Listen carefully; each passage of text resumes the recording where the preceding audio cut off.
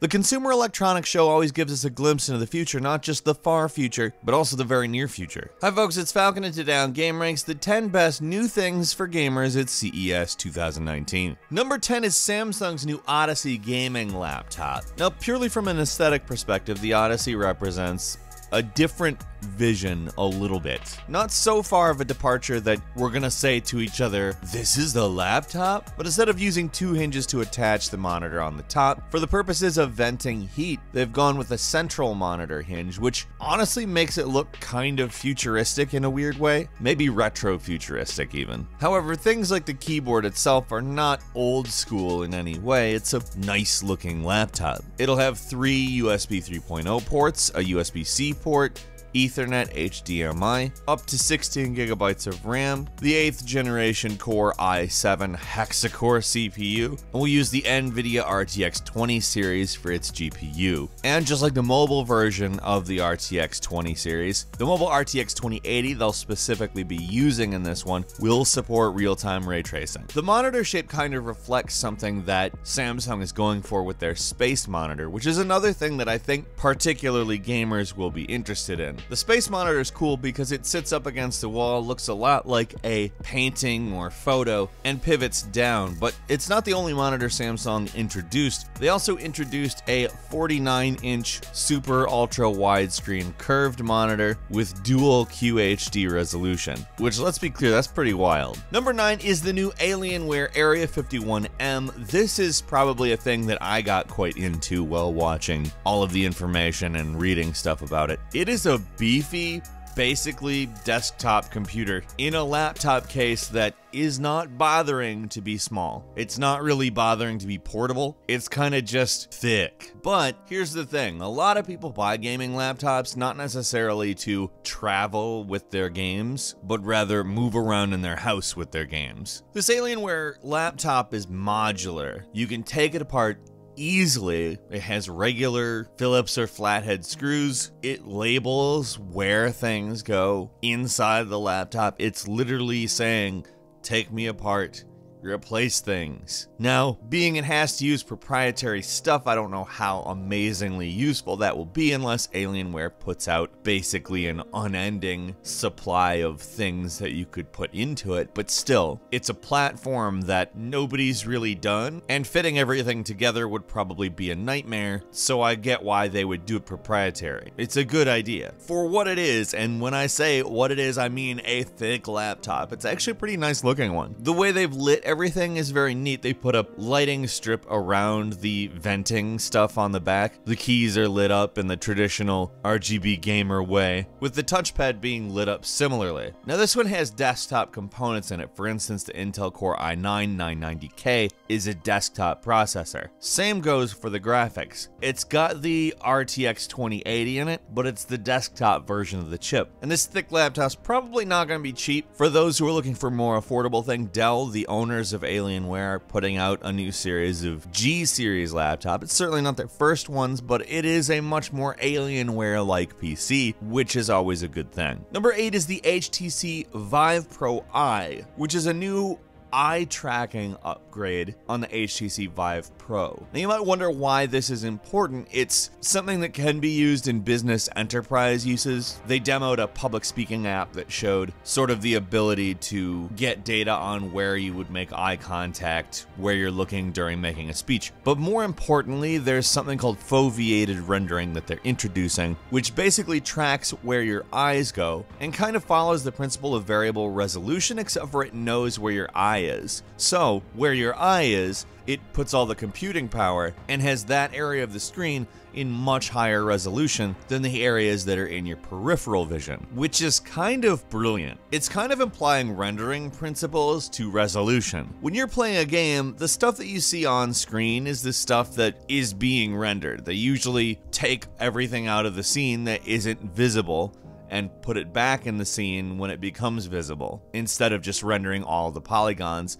placing a camera, and letting the game just sort of deal with the fact that the entire world is there. I think that's brilliant. Somebody might say, well, that's something that might help with lesser systems, but I would say apply it to the most powerful system you've got. Prioritize what's visible. I think that is a brilliant development. Number 7 is the Asus Republic of Gamers mothership, and it is an interesting concept. It's kind of a Microsoft Surface as a gaming machine, and while that might sound kind of nonsensical, it's not an actual Microsoft Surface, of course. It's not really a laptop. It's actually got desktop components in it. It has a Surface-style pop-up kickstand thing and a detachable keyboard. You don't have to use this keyboard specifically, but it is a neat keyboard. It's also got a 17-inch monitor with it's venting all around the monitor on the top specifically, which is kind of the best possible situation because heat rises. It's not something that you would normally see. It's definitely experimental. It's a different thing. In theory, it would probably be good for people who want to do not just laptop gaming while traveling, but need a way to plop down a monitor and play as if it is a desktop, because it kind of actually is a desktop. But this guy is heavy. It is a 10-pound quote-unquote laptop. So keeping that in mind, I mean, it's definitely a cool thing, but I could see it being something that people are maybe a little suspicious of just because they're not sure what to do with it. That being said, I think that it will probably justify itself for people who try it out. It looks really intuitive as far as giving you a few more different things you can do with it that you wouldn't normally be able to do with a laptop or a desktop.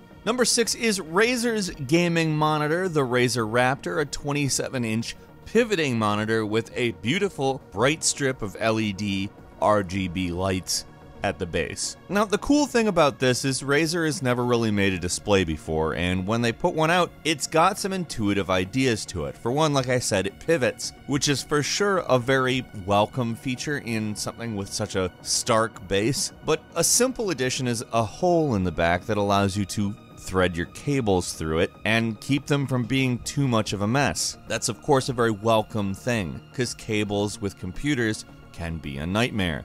And fast. They also announced the ability to use haptic feedback in Amazon's Alexa with their Chroma Connected Devices program. How exactly that's going to shake out, I'm not 100% sure, but to be able to control your various gaming, lighting apparatus, and accessories with voice, or for that matter, to have haptic feedback, both not bad ideas.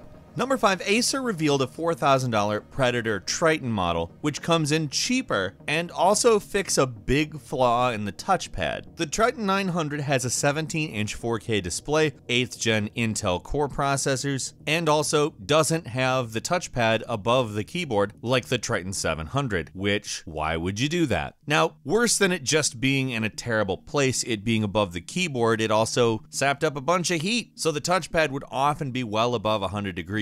Which, not great. The Triton 900, on the other hand, has fixed that. The touchpad is now in a convenient place and doesn't burn you, which sounds like a silly thing to say, but really it would be very, very annoying, A, to reach above the keyboard, and B, have the touchpad be super hot. On top of that, it's just a way better computer than a lot of what's out there, and we look forward to hearing more about it. Number 4 is the Corsair One gaming PC, of course was announced with some big upgrades. The Intel Core i9-9920X, of course, and the big NVIDIA GeForce RTX 2080. I've tried to say that as little as possible because so many of the things at CES have involved the RTX 2080. They also have introduced a couple of additional less expensive, and when I say less expensive, I really want you to keep in mind that doesn't mean they're budget versions of the Corsair One. Like the main Corsair One's $5,000. Going a tier down, there's things like basically still really beefy PCs, but at $3,600 and $3,000 instead. Number 3, AMD Radeon 7 was revealed. It has a 2nd generation Vega graphics core, and its pin size is very small. It is the first 7nm gaming GPU. That means they are using a die size that is significantly smaller. Also, it claims to be 25 to 35% faster than the previous Vega core at the exact same power consumption, which is really cool. No, like literally, it's actually cool when you're not consuming more power, you're not generating more heat usually, at least a lot more. They played some footage of Devil May Cry 5 running at 4K with ultra settings at 100 frames per second. Of course, it is sales pitch footage, so take that with a grain of salt, but it looked really good. There was also footage of The Division 2, but they did not provide frame rate numbers, so keep that in mind. But that also looked quite good, graphically speaking. It's also not that far away. It's hitting February 7th, and all things considered, the retail of $700 is not bad, especially considering what GPUs have cost for, you know, a while now. Obviously, GPU prices fluctuate a lot, so will it remain that price? I don't know. But it did have this goofy, flashy, very gaudy 3D rendered video of the graphics card itself that they played before talking about it, and I didn't really get me hyped. Just hearing about the card itself got me hyped. I think it's cool that they got the power consumption down while improving the performance. That's an automatically great thing. I can't wait to see it. I might have to pick up one of these. I'm considering it.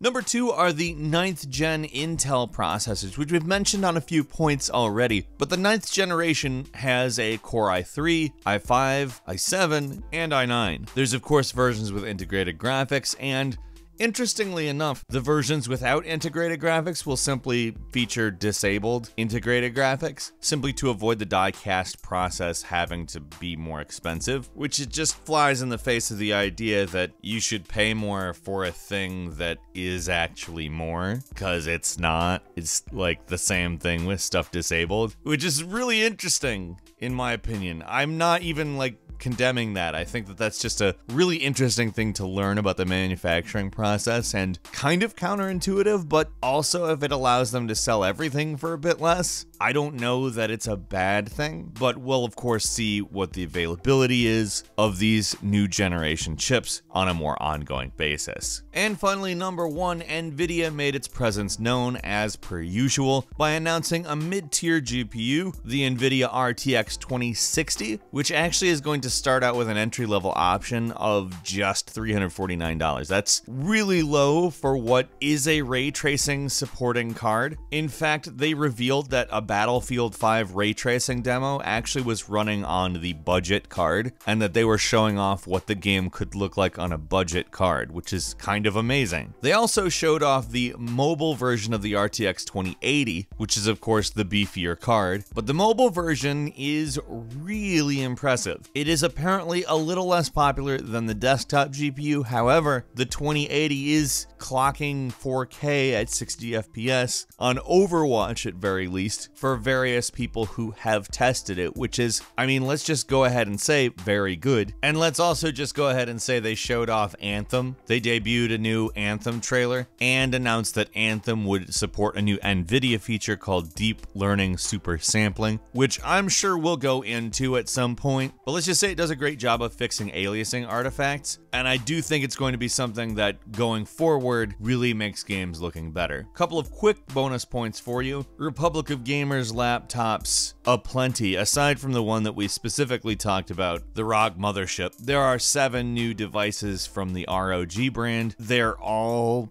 NVIDIA GeForce RTX 20 series enabled. They include that chipset, and they're all really beefy. You see pretty high RAM numbers, not just in the Max, but the default configurations seem pretty decent. And aside from that cool new Razer gaming display we showed off a few minutes ago, they also announced a new Razer Blade. It'll have the NVIDIA RTX 20 series laptop GPUs. Like I said, I tried to avoid saying that. I didn't want it to become repetitive, but that was a big thing at CES.